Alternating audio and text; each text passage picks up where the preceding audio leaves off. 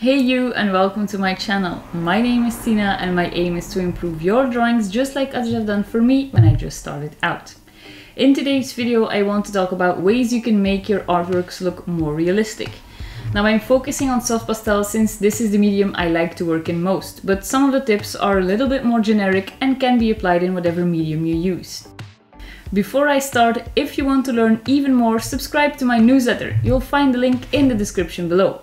I send out one newsletter each month, and included with that you'll receive 4 reference pictures you can use to create your own art pieces. Some of the pictures I've already sent out are now passing by on your screen.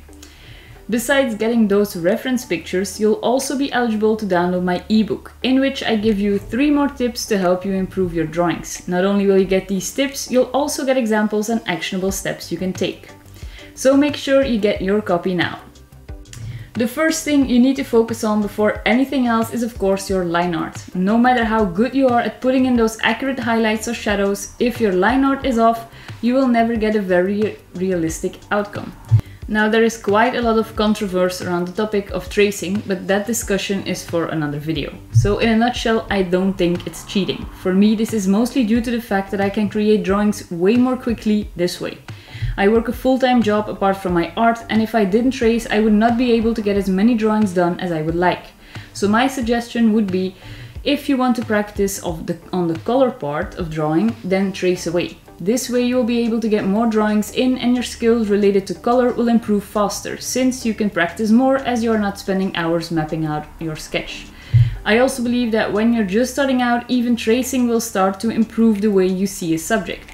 This might be only slightly, but still it will give you a little jump start to your freehanding skills. At least this was the case for me.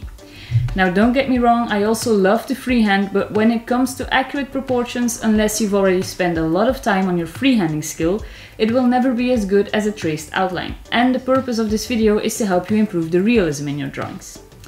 You've also got the grid method, which is something I use for large projects, but this will take a lot more time than simply tracing. One of the fastest ways for me to get my line art down is the following. I will use the screen of my laptop or TV to put my reference on. Next I'll tape a piece of glassine paper over this. I can see through this paper. So this is ideal for what I want to do. After I get down my line art, I will color a piece of printer paper with some pastel. For this I choose the lightest color that will still show up on my pastel matte paper. I tape down my pastel matte to wherever I'm working. On top of this goes the sheet that I just colored in with some soft pastel, and then I will lay my glassine paper with the outlines on top of this. Now all that is left to do is simply go over the lines that I see one more time. Because of the pressure you apply on the top paper, the paper with the pastel will transfer it onto the pastel matte. You just need to be careful when taking the top 2 layers off that you don't move it. If you would move it across the pastel matte underneath, there is a big chance that some of the pastel on your middle sheet will smudge onto your bottom part. So to finish point number 1, the accuracy of your line art is super important when it comes to realistic drawings. Stop. The second thing I want to stress out is don't be afraid to go too dark. One of the biggest ways to make an impact on your drawings and how they look is to use dark values for your shadows. I can show you what I mean by comparing 2 of my drawings. I'll show you the drawing of Jasmine, which I did at the start of my drawing journey, and then I'll compare this to the one of the rock, which I drew much later. You can see that the drawing of the rock looks more realistic in comparison with the other one. This is mostly because I wasn't afraid to amp up those dark values. Now another thing that makes a big difference are the highlights, of course, but for now I want to stress those darker values. Let me point out some of the areas where I darkened the values in comparison to each other. One area is underneath the chin. Now if you look to the drawing of Jasmine, you can see that I didn't do as much there. This makes a world of difference. Another important area that I can see is around the ears. Now, if you are just starting out, this can feel a little bit scary. You can see this was the case for me as well, since I didn't go too bold on the drawing with Jasmine. I would just suggest to start slowly, and with each drawing you do, experiment a little bit with going darker. With each drawing you make, you will feel more confident, and before you know it, this will come with ease to you. The next point is don't worry about the details too much. The biggest reason why your art pieces will look realistic is because of good values and right proportions.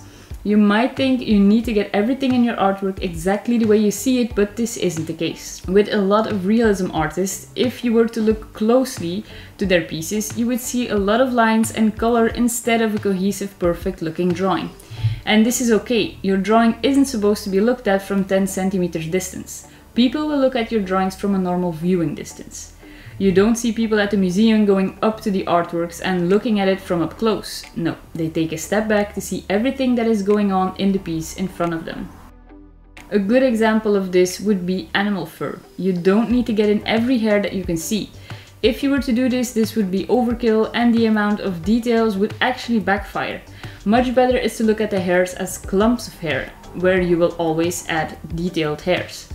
This will have a much more realistic look than trying to get in every single hair. Number 4 would be to work in layers. No matter which medium you are using, if you want something to look realistic, you will need more layers than for any other style. You cannot just simply match the colors you see in your reference and just add those in your drawing. This will never give you the amount of depth you're looking for. A great example again of this you can see in animal fur. On a side note, I know I tend to reference a lot of animals and fur, but that is simply because this is what I love to draw and therefore have the most experience with. So I'll show a part of my Bernese mountain dog that I drew. I start with my underlayer and I blend this out. Then I'm first going to use the lightest colors that I need, and here at the top part I'm using a darker color. But after this I'm going to go over it again with that light color, and I'm going to switch this around a few times until I'm satisfied with how it looks. This is how you create that depth in your work, which will also help with how realistic something comes across. And lastly, I'm going to end with saying that values are way more important than colors. You might think that it's all about the colors, but that actually isn't the case. I can show you this photo with some of the colors using a color picker tool. And now let me prove to you why colors don't matter as much as you might think with the following. If I change the lighting, the colors have changed, yet the photo still looks realistic, right? I'm going to make a video explaining value and color more in depth, but for now just remember that color applies to the actual color and value applies to how light or dark your color is. This is the reason why I mentioned you shouldn't be afraid to go dark earlier. The same thing applies to your highlights as well, but I won't do a section on that right now because I like to keep my videos short and sweet. So what is important when it comes to your values? Make sure you plan out where your darkest values and your lightest areas need to go. Although you can use light colors over dark colors with pastel, you will never reach the same intensity as if there was no pastel there. Going over darker values kind of gives your light value a limitation as to how bright it can be. The same goes the other way around, even if it's much more subtle. In some mediums, colored pencil for example, you don't even have this luxury, because if you need something to be white, once you've put some other color on the area, there is no way you can get it back to the crisp white you had before. So the key here is to really think through where your darkest values and your lightest values are, especially for your underlayer, because you can then use your underlayer as your guide, and in the next layers this will help you on where you need to play around with the contrast some more. And that's it for this video. I hope you found these tips helpful and that they can help you improve your realistic drawings. I hope you liked this video. If you did, please give it a thumbs up and hit that subscribe button. I really appreciate your support, as this helps to grow my channel and reach other people just like yourself. Hope to see you again next Friday, and in the meantime, have a great week.